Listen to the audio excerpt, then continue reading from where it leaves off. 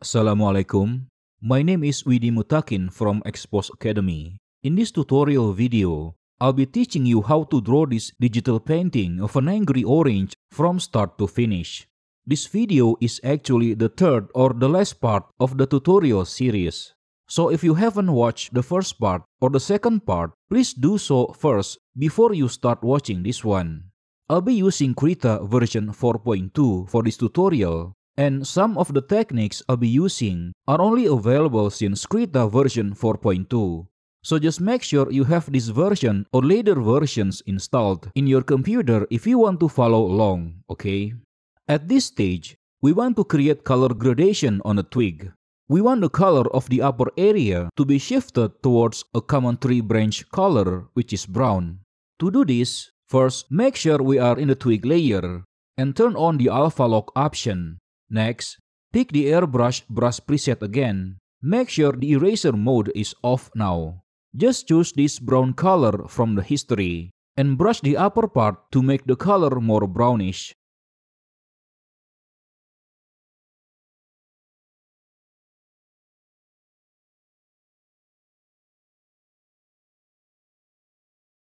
Let's add a direct shadow on the twig. Again, the process is similar as before. We need to create a selection first. But this time, I want to show you a different approach on casted shadow. Rather than using a dedicated layer with multiply blending mode, this time I will change the blending mode of the brush to multiply, and then just brush out like this. The result will be similar with the previous technique, but this one is more straightforward. But the downside of it is a destructive approach because we are applying the color directly on the main layer. I'm just trying to show you here that we can achieve the same result visual-wise with different methods, okay? Now let's move on to shading the leaf. Pick the leaf layer and turn on the alpha lock option. But before adding any shading color, notice how this leaf stalk color is very different with the twig color. Let's make it more seamless. Choose our airbrush preset again, but this time change the blending mode back to normal. Pick this color by holding Ctrl and then click in here, and just draw some brush strokes like this.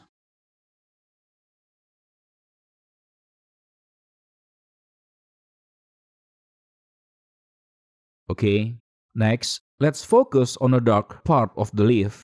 Choose the Bezier Curve Selection tool again, and create a selection like this. Okay, now press B to use the brush tool. Hold Ctrl and pick this green color, but then press K to make it darker, and then just brush out like this. Make sure the bottom part is darker than the upper part.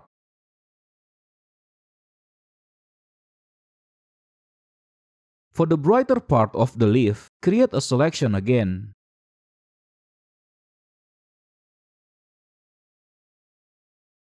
You may notice I made a mistake here. If this is ever happened to you, don't worry. We can refine the selection easily. Press S to go to subtract selection mode, and then create a selection like this. The new selection region will carve out the previous selection. Pick the existing color and then make it darker. Then just add some brush strokes again like this. Make the lower part darker than the upper part, okay?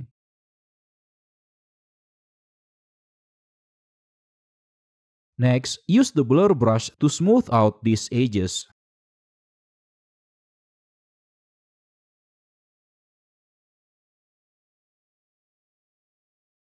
I think I want to add a more darker colors on the leaf stalk. The process is the same with how we usually add shading colors. So I believe you already understand the drill now.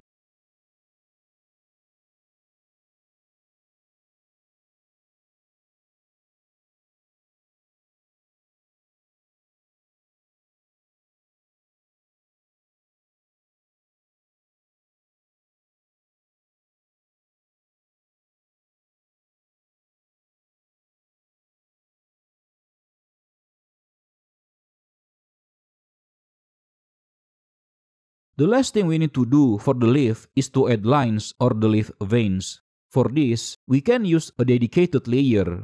You can use the leaf layer directly also if you feel confident. For detailing, I will use this marker brush and pick a brighter green color for this, and then just carefully create the leaf veins. For this process, you can use the brush stabilizer or brush smoothing feature as Krita calls it. But I won't be using it now because these are just almost straight lines, so really it is not that hard to do, okay?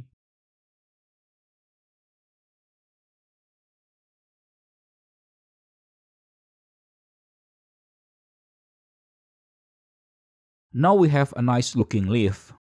The next step of our illustration is to create casted shadow from the twig and the leaf to the main body.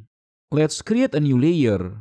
Now you might be wondering, why not use the existing casted shadow layer? Well, because for this casted shadow, I'm going to show you another method. Essentially, we want to create the silhouette first using pixels rather than just a selection. This way, we can have more flexibility to make any changes on the silhouette. After we like how it looks, we can then turn it into a selection. For the pixel silhouette, you can use any color that you like. It doesn't really matter, as it is just a temporary placeholder to create a selection. Later, we can delete this layer.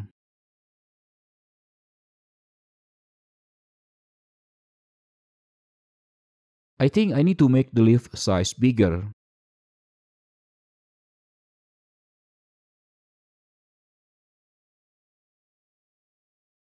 Now, this is where this method can be really handy.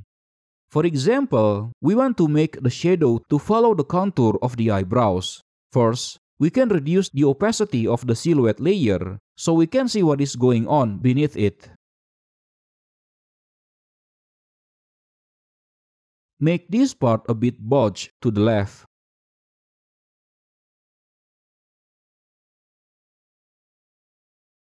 And for the right part, we can create a selection like this.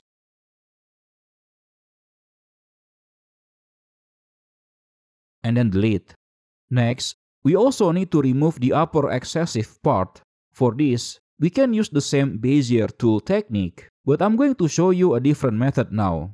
Because the shadow should stay inside the head region, we can use selection generated by the head layer to help us.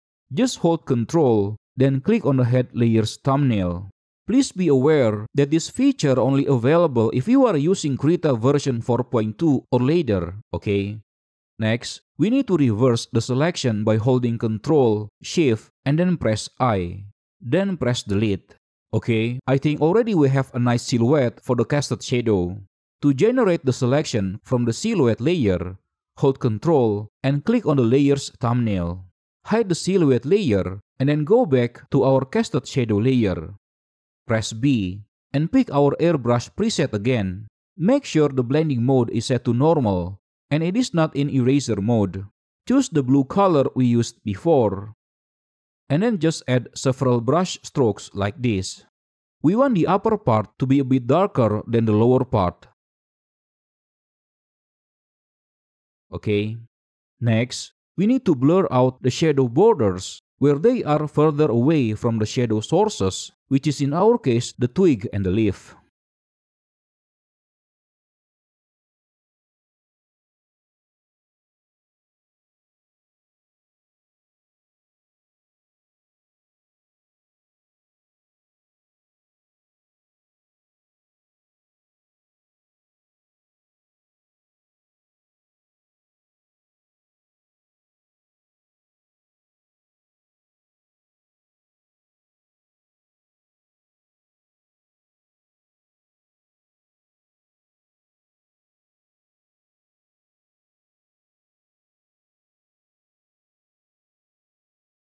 Next, I think I want to add more bluish shade color also on the leaf and on the twig. Just my personal preference. We can use the existing casted shadow layer for this, but we need to extract the selection first from the leaf and the twig layers.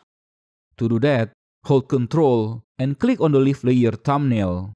Then to add another layer selection, we need to hold Ctrl and Shift together and click on a Twig layer thumbnail. Now we need to exclude the left part of the leaf. To do this, we can use the Bezier selection tool. But before we create any selection, press S first to activate the subtract mode. Then create selection like this.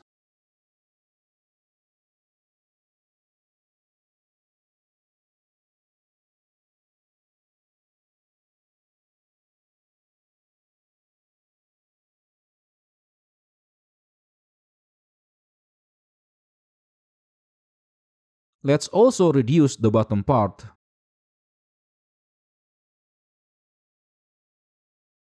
For the lower selection, we can hold Ctrl and Alt and just click on the head layer's thumbnail. Okay?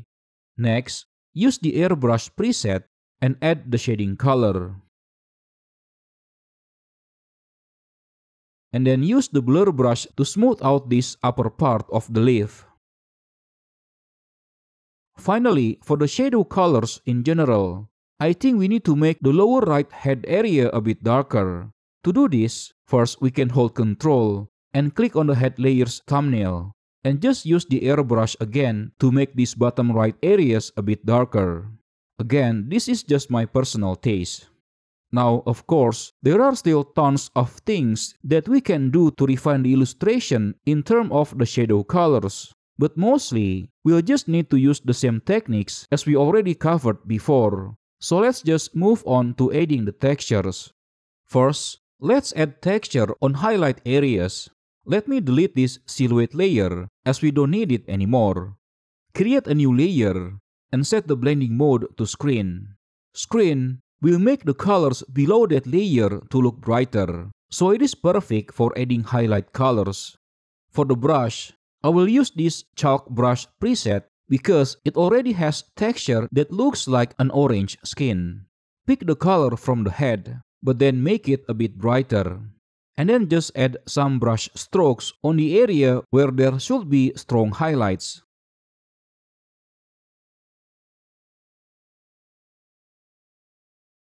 It is okay if the pixels bleeds out of the head area. We'll fix this later easily.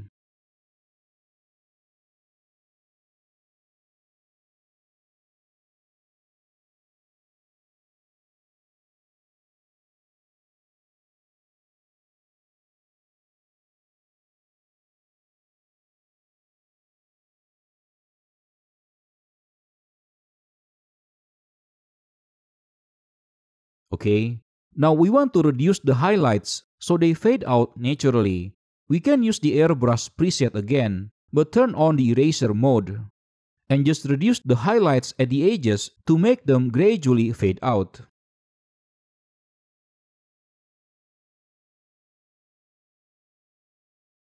Okay, to clean out the outer area, we can use layer selection and then erase, but I'm going to show you a different method here, and that is using the transparency mask. First, hold Ctrl and then click on the head layer. Hold Ctrl and Shift and click on the eyebrow layer. So now we have this selection. Click on the caret button down here and create a transparency mask. If there is an active selection when creating transparency mask, Krita will use that selection as the white color inside the mask. If you don't know what mask is, just check my other tutorial about masks in Krita. It will be too long to discuss it now. So let's just move on to texturing the dark areas. For the dark areas, let's create a new layer below the previous highlight texture layer. I'm just using the normal blending mode for now. And let's add a transparency mask, just like how we did in the previous highlight texture. Use the same chalk brush preset, pick the color in the dark area, and make it even darker. And just apply the texture on dark areas of the head. You may want to change the brush size around to give it more variety. Then, just like before, we can erase some parts of it to create nice gradation.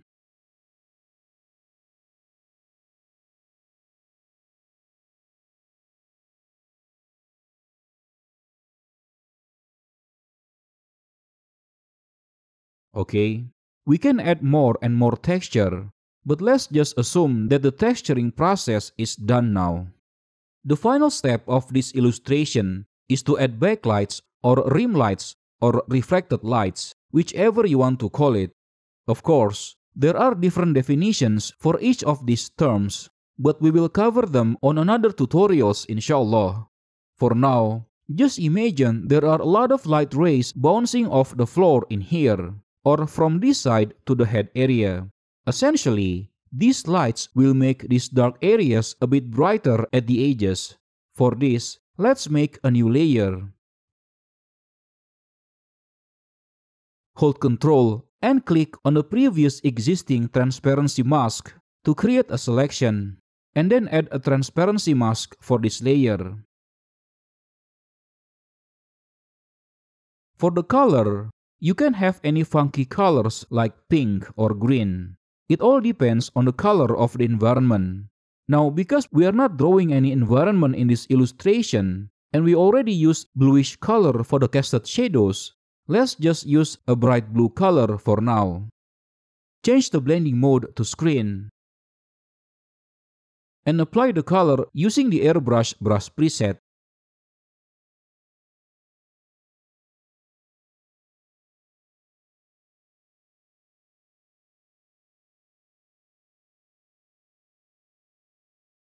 Okay guys, so there you go, our angry orange digital painting using Krita 4.2. If you want to learn Krita from scratch and master all of the in-depth digital painting skills in the shortest time possible, then you should definitely join my Udemy course, Krita Basic to Advanced Digital Painting. I also have this course at Skillshare if you prefer to use Skillshare. The links are in the description below. This course will guide anyone from the very basic, step-by-step to the advanced level. So even if you have never used Krita before, or any graphic software whatsoever, you are good to go. You will learn a lot of things in depth in this course, from the fundamental concepts to the technical side of things. You will have many different hands-on projects with different variety of styles to practice. So you are not stuck with learning just a single style in this course. As always, subscribe to my channel, share the video, give a thumbs up if you like the video, and give a thumbs down if you hate the video. If you want to request a tutorial, just put that on the comment section below. Also, please check out my other Krita tutorials at kritatutorials.com. Wassalamualaikum.